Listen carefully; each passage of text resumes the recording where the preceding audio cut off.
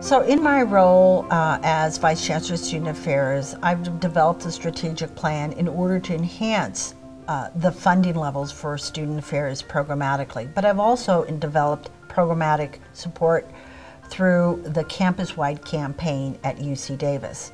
So I think the important area is really working as a team across the different divisions in schools and recognizing that you're really focusing on stewardship with a donor and recognizing their passion. And in that passion, at that intersection, you're going to have an opportunity to create the kind of support for the donor as well as the institution.